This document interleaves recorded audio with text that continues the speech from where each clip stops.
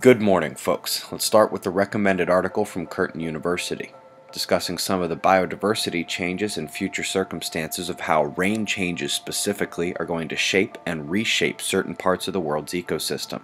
This article is linked for you in the About tab just below this video, along with all the helpful links for the news and website.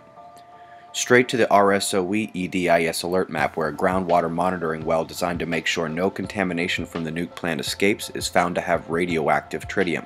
Not something you want to sprinkle on a salad. They claim it's under control. What's out of control is the rain at the Philippines.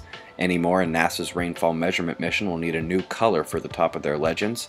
Just watch that accumulation here over the last few days. Yesterday we called out the mini cell down to southwestern Europe, but today we see that the system stretched and shifted back north over to the UK, where it again caused flooding conditions. The wind alone isn't as helpful, with the pressure overlay, however, showing just how big that low cell is, encompassing a few cells itself. On to the west, lows in the Pacific remain content in their seats, but the drop onto the coastlines has gotten significant over about a 1,000-mile stretch of them.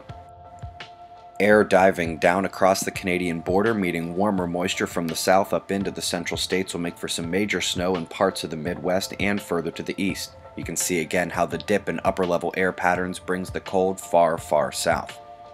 But folks, the top weather watch right now is for New Zealand, the North Island, Auckland specifically.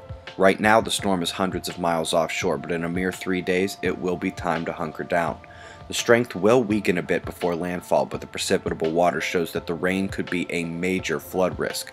We will update this track in the morning and evening news until the storm is gone. Solar wind, showing that the CME we expected either missed or is late. As we verify this on our backup from Soho, this fortifies the original diagnosis of the event. We said it would be a minor CME and likely get here the 17th or the 18th. At this point, it's of scientific interest only.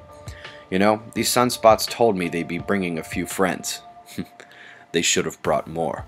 The size is impressive, and so is the complexion we see at the further southern region, and also the development up north, baby spots born before our eyes in the last day. But despite this uptick in sunspot number, the flaring has died down off its high C peak yesterday. It is almost certain to come back today, however. M-flare chances should be around 50 or 60%. If so, I would expect them to again be from these incoming groups. Perhaps the north will get a word in as well. We should also remember the coronal hole is Earth-facing today, setting its stream our way for possible geomagnetic instabilities in 3 to 5 days. Shots of our star to close, eyes open. No fear, it's 6:15 a.m. Eastern Time, and that's the news. Be safe, everyone.